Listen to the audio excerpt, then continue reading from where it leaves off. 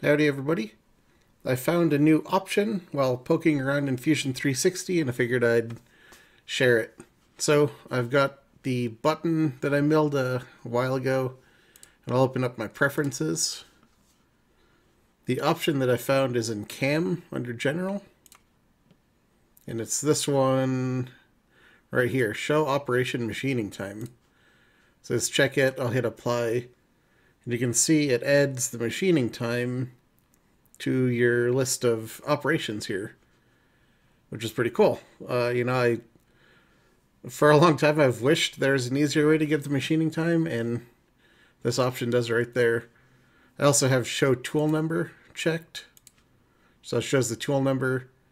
It seems like I've seen a lot of people with that, but that's something that's useful too, particularly with ordering your operations so that fewer tool changes.